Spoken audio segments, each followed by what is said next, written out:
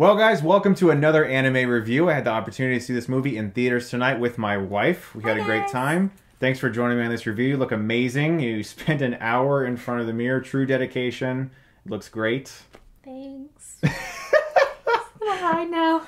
You look great. You look just like Usagi or Serena or whatever dub you appreciate watching. She's fighting evil by moonlight. She's winning love by daylight. That's right. She's the one. She is Sailor Moon. In this case, Sailor Moon R, the movie. Viz Media has beautifully remastered and shown in theaters, which we got to see tonight. There's still one more showing of this movie on the 25th. That's going to be Japanese with English subtitles, but since we grew up with the dub, I think it's one of those animes that you kind of have to watch it with the dub, at least for us. At least for us, yeah. I mean, it's the same thing with Dragon Ball Z.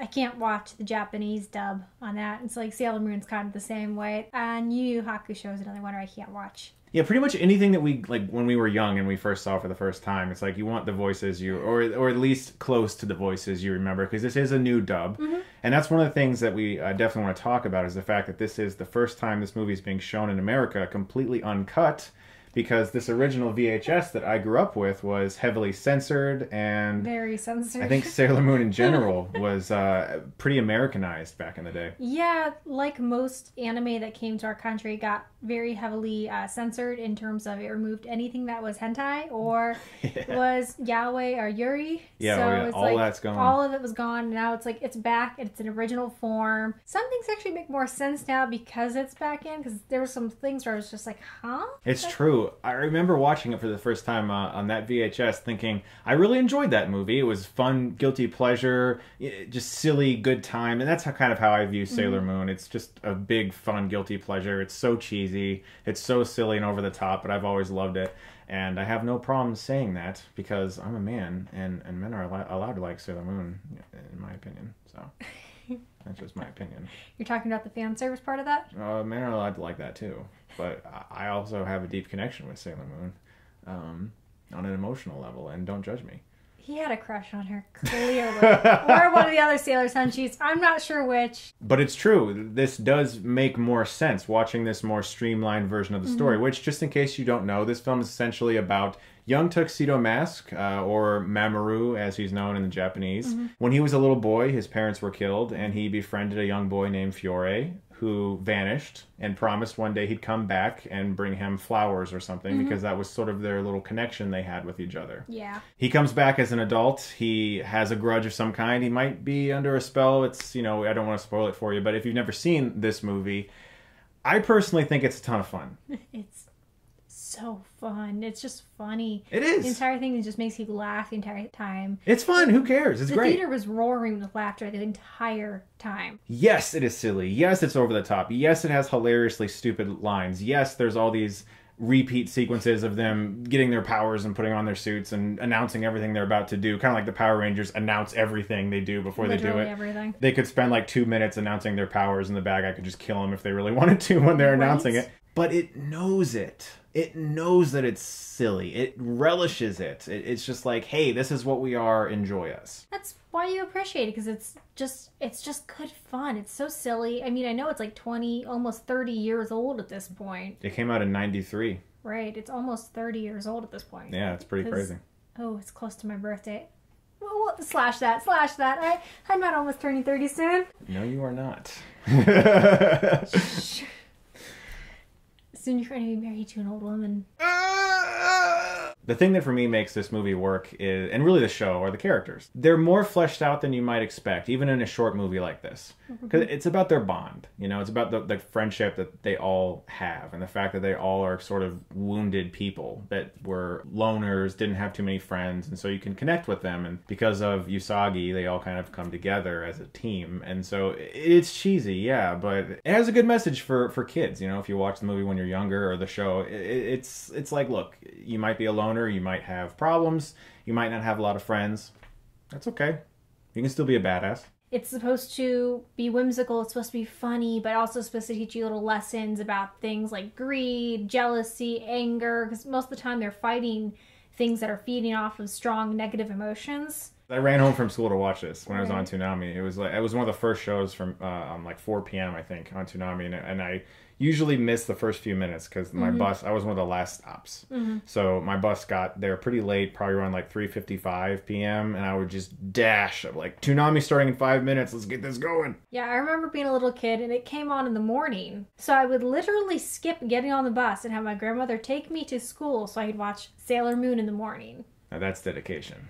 Because, I mean, I had an hour and 20-minute bus ride. That's long as hell. And it's a really long bus ride. So I'd rather... Fuck that. Let's watch Sailor Moon. Right. So I'd much rather watch Sailor Moon, get to sleep a little bit longer, get breakfast, and then go to school. Right, because that was the first pickup in the morning. Let's talk about some of the things they have most definitely put back into this movie that was originally not in that version. Oh, no. There's less of a friendship vibe going on with Fiore and Tuxedo Mask, and it's certainly, I think there's more of a romantic love, especially in Fiore, from his standpoint, more of a romantic affection that he has. He's very controlling. There's even a part where he's like, I'm the only one who's allowed to give you flowers. It's very controlling. Yeah.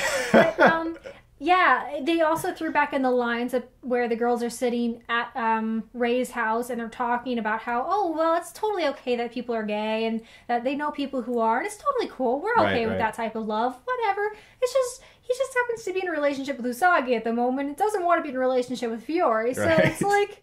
In the 90s, whoever had the rights to this, they were like, oh, I don't know about that. Oh, that's too sexual. Oh, gosh. And so they made it, like, they took out all that subtext. They did the same thing with the show. They had the cousins. Right. What was it, Neptune and Uranus? Yeah, they were... Who were not cousins. Who were definitely not cousins. They were most definitely lovers. Absolutely. Later in the series. Yeah. And they did that with a lot of series. We got Cardcaptor Sakura. Sakura's older brother and his best friend... in the American version were actually in the Japanese version very much in love with each other. And they even have Sakura's boyfriend at one point be thinking maybe he has a crush on Sakura's older brother's boyfriend. So there's a long history of this. Right. One of the biggest accusers was 4Kids. That was a company that did a lot of anime. I think they had Pokemon and Yu-Gi-Oh! And Digimon. And they even did, I think they did some edits of DBZ back in the day. And they are atrocious edits. It's like, hey, let's just make everything Looney Tunes, right? But it's really nice to see this movie in theaters, uncut, beautifully remastered, by the way. This movie looks great.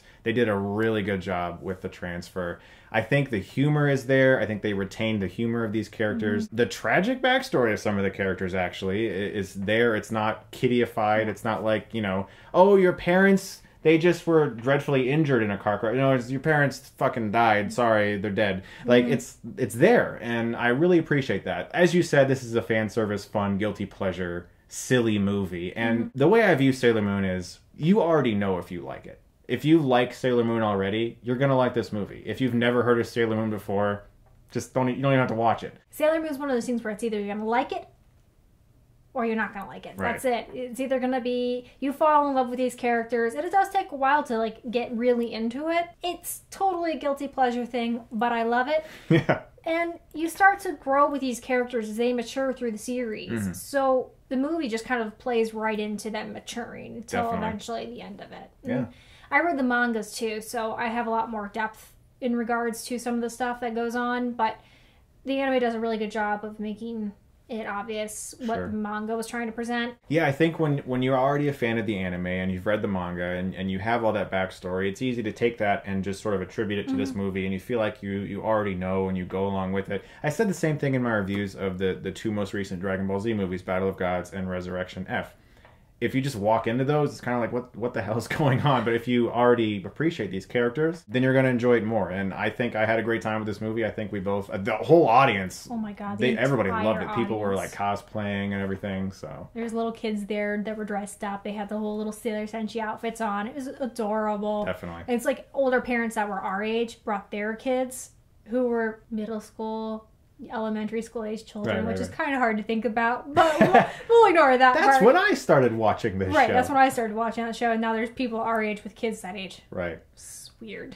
I always connected more with Jupiter and Mercury because I was more like them than I was with the other Sailor Senshis. The books and the reading? Yeah. And the cooking? Yeah. Books, cooking, books, cooking, being very protective of my friends and very much willing to beat the shit out of guys, being a bit of a loner, having a lot of pressure to do good in school. Right. So I felt for them more. Yeah, I've always loved the characters in this show, and in the movie in particular. I think it's the best Sailor Moon movie. I think it's really well directed in regards to what they're trying to do. It's fast-paced, it has good action, it has good characters, good humor. I like the fact that Fiore is like this really damaged goods character, and it has some actual mature themes in there as well. So, in the long run, like I said, if you've never seen Sailor Moon, this movie isn't going to appeal to you. If you've never seen it and don't care about anime in general, I certainly would not recommend this. But if you already like Sailor Moon like we do, then you're probably going to enjoy this movie just like we did. I'm going to give Sailor Moon R, the movie, an A-. And I'm going to give Sailor Moon R a B+. Cool. So, Cool. very similar. Yeah, definitely. Again, thank you very much for joining me on this video. You look lovely. Thanks very much for seeing the film. It was a lot of fun. I'm always happy to go see films with you. I especially like when we get to go see anime in theaters. Hopefully we can get to see more anime in theaters. It's a rare opportunity. It really is. Are we almost think so I can get these off my head? Okay. Guys, thank you so much, as always, for watching. I also look forward to more anime this year and look forward to more anime reviews. I'm trying to do more on my channel. Guys, thank you very much for watching, and if you like this, you can click right here and get Stuckmanized.